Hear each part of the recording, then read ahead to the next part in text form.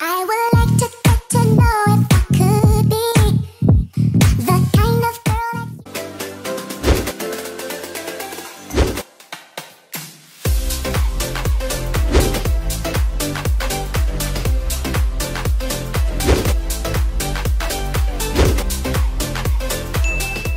Hi, it's Yan. Welcome back to my YouTube channel. And for today's video, we're back with another Shopee haul. So, yung mga ipapakita ko sa inyo, ito yung mga na-purchase ko for the past quarantine months. Since malapit yung Shopee 8/8 sale, I decided to share with you guys all my purchases.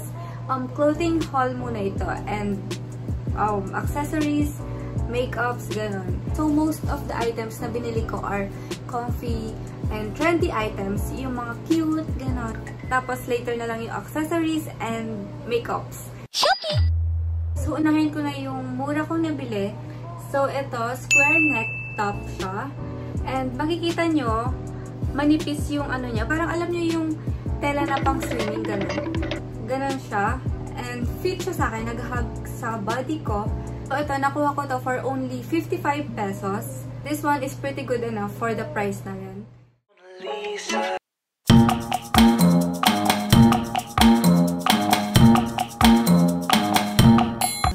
So for the next top, guys, is the same as the first top. So 55 pesos din to. Same sila. Although ang ano ko dito, ang napansin ko, mas nag-hug to, mas masikip siya sa body ko compare sa white one na kanina kong pinakita. Skin tone color yung kinuha ko. So, yeah. May iba-ibang colors din to sa shop na pinagbilhan ko.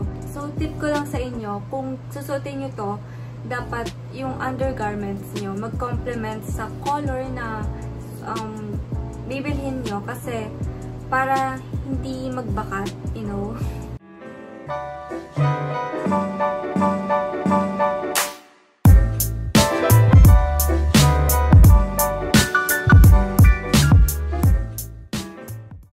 Next top is this Vanessa crop top.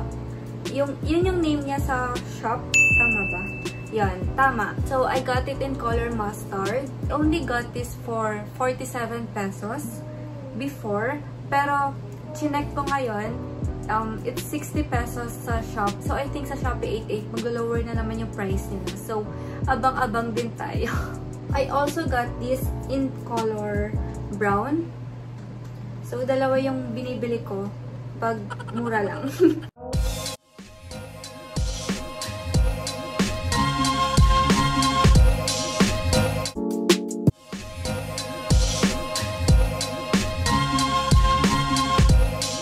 For the next top, sleeveless ulit. So, it's a camisole top. Knitted top siya. So, ganito. Medyo ma-rough yung ano niya. Alam niyo naman yung knitted top, di ba? Yung knitted fabric. Yan, ganyan. And mahaba siya, hindi siya crop top. And also, I got it in the color white. I got this for only 99 pesos. Diba? Sulit na rin to compare sa mga stores sa mall. Like, kunwari Forever 21, yung camisole top nila doon.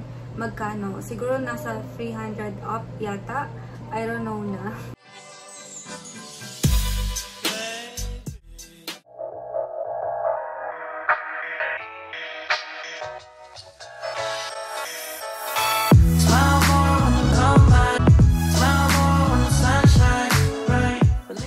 Next top is this halter top.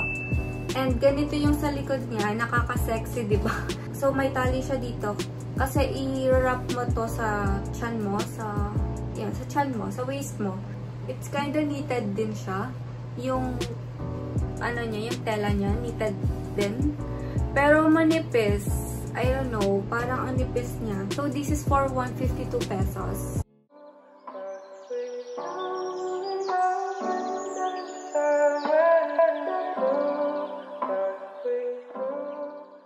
Next top is this crop top t-shirt. And ayan yung design niya. Cry girl yata yung ano nito. Yes, cry girl. So yung price nito is 225 pesos.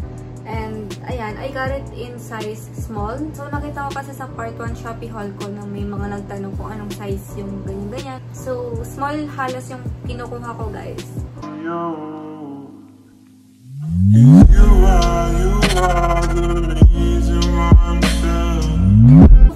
next top, guys, is this, wait, nakabaliktad siya.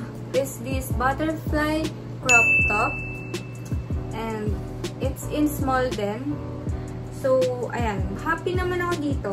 Happy talaga ako kasi maganda. Maganda sa body. And, alam nyo, uso yung mga butterfly tops, diba? Yung mga designs. So, yan.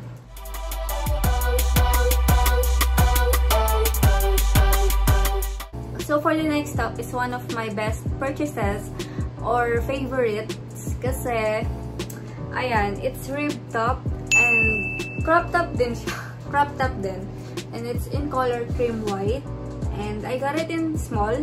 May color, ano din nito, black and red yata yung isa.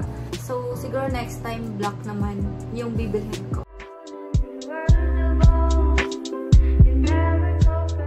For the next items are these tube tops na nakuha ko for only 33 pesos, guys. And medyo na-disappoint ako dito. Akala ko may padding na siya, pero wala. So, for the last top is this sweater. Knitted cardigan siya. And yung tela niya, guys, makapal. Na hindi naman yung tipong pagpapawisan ka ng sobra. Pero, bearable naman sa ating climate. Dahil, you know, nasa Philippines. Kaya, ayan. Love this, guys. Best purchase din to.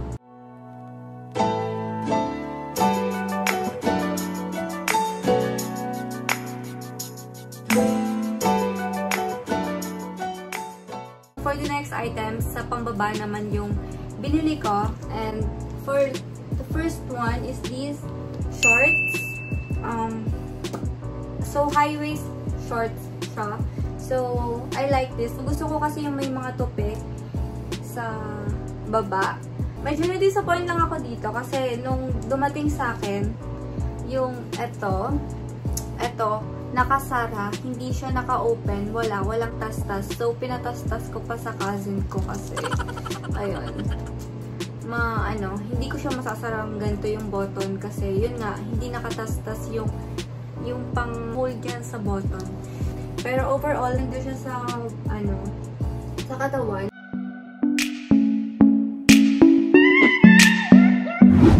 So, for the next bottom, is this high-waist slim skirt retro plaid mini skirt. So, ayan. It's made of tweed fabric.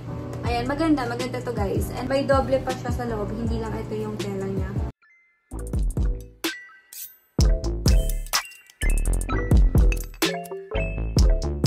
For the last bottom, I just wanna share with you guys na ito, ang ganda sana niya, kaso wrong size siya. Although, binigay talaga small, pero yung small nila is too big. So, yun, nakaka-disappoint ito. So, ilalink ko na lang din sa baba yung shop para hindi kayo magkamali ding mag-order doon. So, let's move on naman some workout items na nabili ko. So, first is this bralette or bra. By the way, yung price ito, 55 pesos lang. Sulit na, diba? For 55 pesos, may yoga or sports bra ka na. Pwede rin siyang pang labas, guys, or pang alis, pang doble, gano'n. I also got it in khaki color. Eto, hindi ko pa to na gagamit. Eto, nagamit ko na to pang workout. So, talagang alam kong comfy suotin itong bra na to. Kung hindi nyo pa napanood yung recent What I Eat in a Day vlog ko, sinuot ko to. So, yun, makikita nyo doon kung gaano siya ka-comfy. Or, hindi ko naman actually pinakita doon, pero makikita nyo doon kasi sinuot ko to doon. So, for the next workout items na nakuha ko are these yoga socks and grip gloves. Magkaibang shops pala ito, guys. Itong gloves, tsaka yung yoga socks. So, sa yoga socks, I got this for 79. Yeah, I got this for 79 pesos. Plus this, guys, maganda rin to. Good grip na rin to. Sa price niya, so I got this for 61 pesos. Only, I don't know kung may mas lower price pa doon na nagtitinda. Pero, ito na yung nakita ko so far na nagtitinda ng mura. Pero, yan, maganda. So, yan, ganito siya, guys. Maganda na to kung maghahawak kayo ng something or kung magpa-plank kayo tapos madaling kalyuhin or madaling magbasa or something yung palm nyo. Yun, maganda to. Para may added protection sa palm nyo. Same thing din sa socks, sa yoga mat. Ay, sa yoga mat. Sa yoga socks. Added protection din yun para sa paa natin, di ba? So, the last workout item na nakuha ko is this ab massage. Ayan, EMS trainer. Something yung pangalan. Ay! Twice ko pa lang ito ginamit. Yung first try, yung syempre ite-test ko, diba? So, yan. Nag-work siya, guys. For only 239 pesos. Pero kung gusto niyo ng full set neto, yung may pang-arms and I don't know, basta may sa hips yata meron. So, yan. Pwede niyo namang kunin yan, pero mas mahal siya compare dito lang. Pero, for me, okay na to. Kasi kung nag-workout ka naman and, you know, matotone din naman yung arms nyo kung habol nyo is pang massage lang. I don't know kung bakit ko to kinuha. Alam niyo yun, parang impulsive buy na naman ako dito sa item na to. So, let's move on with the accessories, guys. So, first items na ipapakita ko sa inyo are headwear or headpiece. So, this is the first one. Ang cute, diba? It's a bucket hat, leopard print, and reversible to. So, pwede nyo siyang baliktarin. Kung sawa na kayo sa leopard print, pwede nyo baliktarin.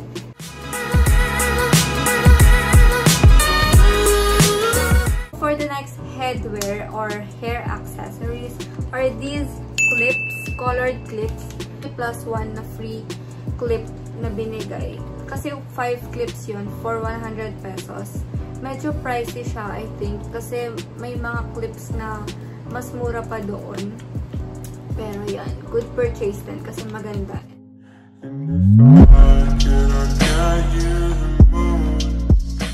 So for the next headwear is this velvet sponge headband. Padded headband siya.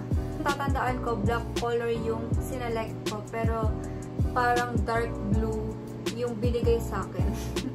Pero hindi naman ako nagko-complain kasi maganda yung color na binigay pa rin naman sa akin. So the next one is this headband. Ang ganda, diba? Parang nakaka-social yung design ng headband na to. Ayan.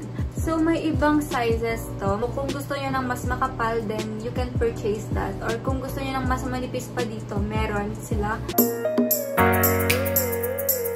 For the last hair pieces na nakuha ko are these cute clips na hindi super laki. Ito yung nakuha kong design. So, dapat mag-a-add pa ako ng isang clip pa nila. Pero, hindi na ako nakapag-add kasi, you know, bigla akong nagtipid noon and biglang napaisip-isip ako sa prices na mga pinagbibili ko. So, hindi ko na, So, eto, dalawa lang yung binili ko. But guys, and color gold, you know, nakaka-add siya ng style and ganda sa outfit nyo. So, yan, very classy. So, for the next items na ipapakita ko sa inyo are these accessories, butterfly accessories, plus this, itong suot ko na. So, 2 different style ng earrings yung kinuha ko. So, ito, ang cute nito, crystals yung design niya. And ito naman, white lang. Maraming ibang colors itong, ano na to, item na to. So cute, guys. Especially kung gusto nyo nang mag-add lang ng statement sa outfits nyo, yung cute statement. Bumili ako ng tig-2 ganito plus 2 ring ganito. So, yung isang ganito, nasa kapatid ko na.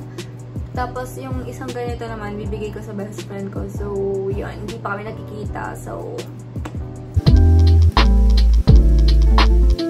let's move on with makeup items naman. So, the first item is this concealer from Maybelline. Kuha ko to for 192 pesos. Which is 8 pesos lang yung nabawas sa original price.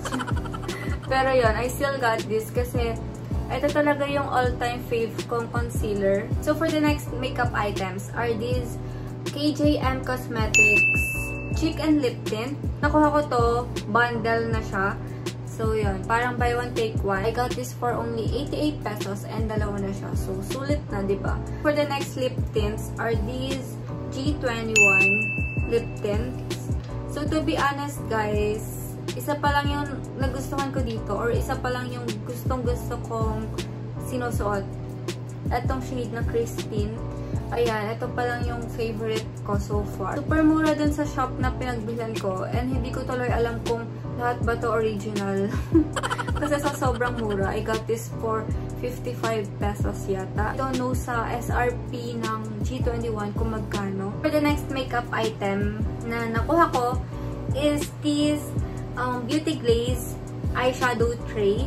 And guys, tignan nyo to guys. Tingnan nyo. Super sulit yung price niya. And it's only for 557 pesos. Tapos, ito na yung makukuha nyo. Ang dami. 4 palettes na in one box. Diba? Budget friendly. And yung mga colors, super pigmented. So, kung wala kayong makeup brush, may kasama siyang makeup applicator, eyeshadow applicator. So, yan. Kasama siya. I think for free na tong makeup applicator na to kasi nakuha ko siya dito. Ito, sinabay ko rin tong highlighter nila. Beauty Glaze. Ito siya. So, yan. Super ganda rin na to. See? Oops, hindi nyo makita. Hindi nyo makita. Yung akong shade is yung Cashmere. Yung number 1 nila dun sa choices. Parang golden sun yung ano neto. I don't know, basta ang ganda. Siyempre, full package na yung binili ko. So, bumili ako sa Maangge Shop. At this eyeshadow makeup brush. 12 pieces to. Yeah, 12 pieces eyeshadow makeup brush. And I got it in the color champagne gold. So, may ibang variety of colors din sila kung hindi nyo trip tong ganitong color. So, itong makeup brushes, it's only 159 pesos. Diba? Super sulit for this brush. Kasi yung mga high-end, ganun, super mahal.